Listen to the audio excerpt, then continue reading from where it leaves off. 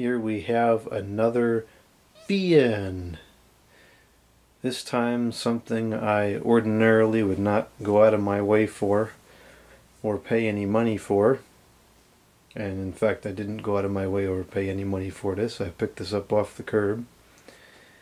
And this is a weird one because it's in excellent condition. I'm pretty sure that it's never even been used.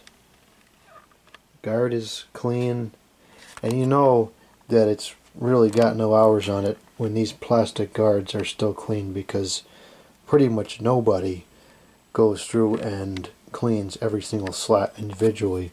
Some people might wipe down the front guard or wipe down the blades or something, but I really don't think that anybody goes through and cleans those plastic guards. It looks perfectly fine from the front, and when we come around the back, yeah, the guard is clean and everything looks fine. But then the motor is all busted up and the cord is all busted up. I think this is the most patched up cord I've ever seen. This is abysmal. And it actually looks like this has some kind of sun damage to it, which is weird because the rest of the fan does not really have a lot of indication of sun damage. Or maybe this portion's a little bit yellowed as well. But this is odd. It seems like it was never used, and the cord is just beat up and the motor housing's all busted up. It's very strange. And the base is pretty clean too. Typically these have a model number underneath the base. Let's see if this one does. Yep, it does.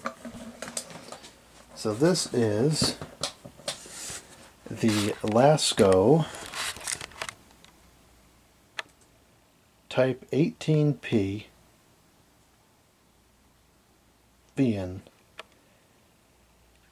It's the white model, so it's got to be either the 1820, the 1825, the 1824, or the 1821.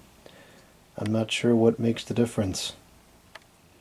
0.9 amps, 120 volts, and it would appear to have a date code of 11/2010. So it was probably sold in the summer of 2011. So I thought this was much newer than that. This doesn't look old at all. So apparently this is over 15 years old, or about 15 years old now. I believe that a similar model is still made or sold, and I wouldn't think that it's much less powerful or not as good as this one, because the quality seemed to drop off in the 2000s and it hasn't really gone down much since then. Or maybe it has, I don't know. I'm not all that familiar with the newer products out there. This is an electronics control model, and it has this one doesn't have the remote with it, but it can take a remote. I have one of the remotes. I actually have two of these. The other one, I really thought that it was a trash find, but I know it came with the remote, or at least I got the remote somehow. I don't know. I don't remember now how that other one came to be. But it's filthy, the other one, and I wasn't super impressed with the performance of it, which ultimately turned out to be because it's so filthy, which I imagined. But this one, I am extremely impressed by this fan, and I'm not easily pleased by cheap modern junk at all. But this works surprisingly well. The airflow is very reasonable, and the power draw is very reasonable also. I believe this is an 18-inch blade. Let's go ahead and measure it just to see. I always thought this was a 20-inch, just thinking it's the same thing as the box fans. Yep, it is an 18-inch. Is the box fan an 18-inch as well? The blade anyways, I know the fan itself. The fan itself is 20 across. The blade's kind of more like 19, I think. Yeah, so the blade on the box fan is like an inch longer maybe. So I guess it's not identical to the box fan, but it's of course very similar. It uses a very similar motor as well. That's how most of the Lasko fans are today. They use pretty much the same motor. They just make it a little bit more powerful depending on what application it is. These tend to be a little more powerful, as well as the Cyclone model and the higher end box fans like the Premium and the Weather Shield, or the Power Plus. I'm not sure if they make the Weather Shield anymore or not.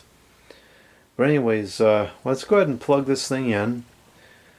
I will find the remote at some point.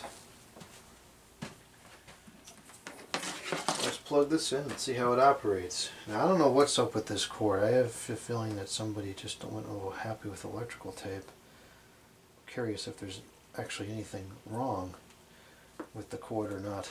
There might not be. Let's see. Yep. Oh, there's a slight, like a slice out of the cord there. So there is something wrong with it, but it's not anything like major trauma. Kind of a bizarre thing to happen. Alright, so we're testing at 119.3 the volts. I'm going to move this over here. Make a little more sense. Move this over here. And then I'll move this over here so I don't have to keep walking in front of the camera. Alright, so let's go ahead and turn this thing on. Even the stupid clicking tilt adjustment still works. So there's a power button and the speed button. Starts off on low. I don't know if we change it to medium, does it hold? It does, okay. So there's low. I'm not a big fan of electronics controls, but for whatever it's worth, those controls are fairly simple. Although they should be lower down because you can't see them. The fan gets in the way. So there's the low speed. And it's quite strong. I can feel it clear across the room. It's quite strong right up close to it. And surprisingly, it's not all that loud. The power draw is 0.57 amps, 66 watts, with a power factor of 0.97. So that's really a pretty small amount of power being drawn for a larger fan. And the performance is quite satisfactory. I think the metal guard helps a lot. Those thick plastic guards are just not very aerodynamic. They restrict a lot of air and they make a lot of noise.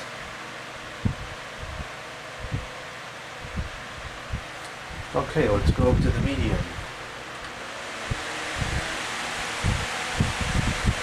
Pretty good increase in speeds.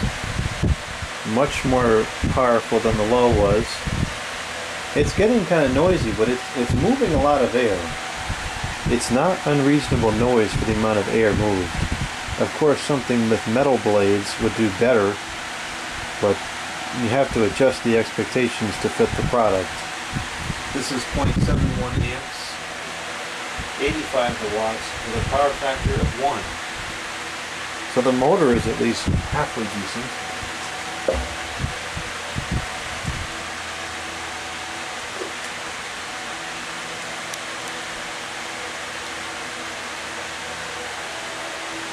It's impressively powerful. I was not expecting this. I can still feel it pretty strong all the way across the room. Now the air does not travel as well as other fans. The amount of air does drop down pretty quickly, but it's so much air that it seems to be able to be felt for quite a ways anyways. And now the high.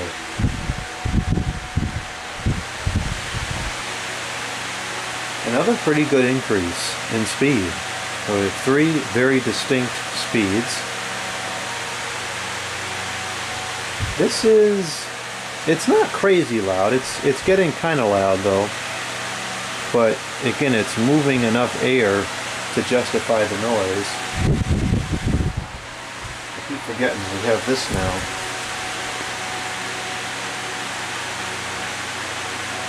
That's very strong. It's even still pretty strong on low.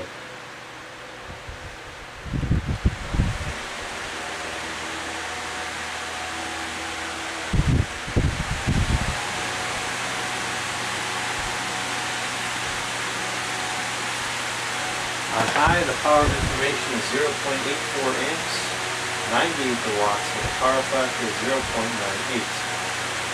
So only 0.8 amps for this much air is pretty good. And we'll check out the oscillations.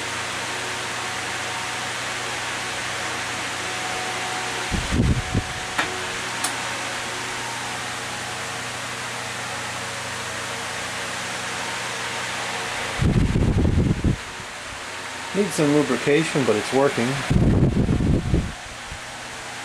Let's have a nice slow oscillation to them.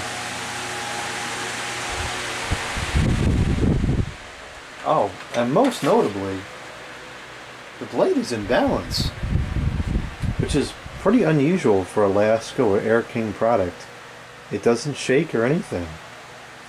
It's bizarre.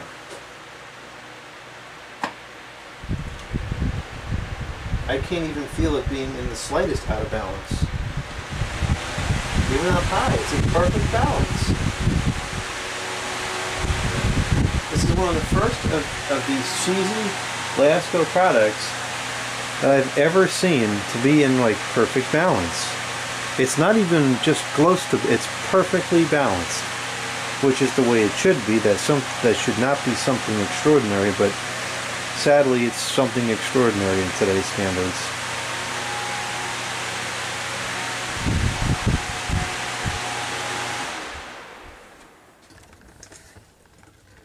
And after 15 years, granted it has not seen a lot of use, but after 15 years, the bearings are still perfectly free.